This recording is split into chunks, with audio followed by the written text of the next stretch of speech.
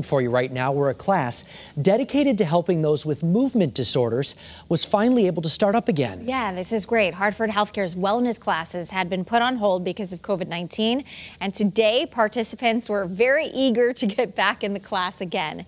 Channel 3 Eyewitness News reporter Aaron Edwards has the story in today's Wellness Wednesday report.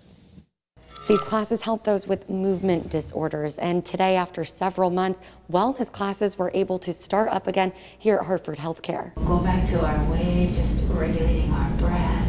For many, Tai Chi is a great way to stretch and build strength, but for those in this class, it's a lot more. This wellness class is designed to help people with movement disorders. Some of the exercise helped some of our symptoms, either by exercise or even talking to somebody else here. They suggested I take this as a means of exercise. Joe Panicello tells us he was diagnosed with Parkinson's disease back in April. The disorder affects the central nervous system. There's got to be some level of stability with Parkinson's, because right now I have trouble.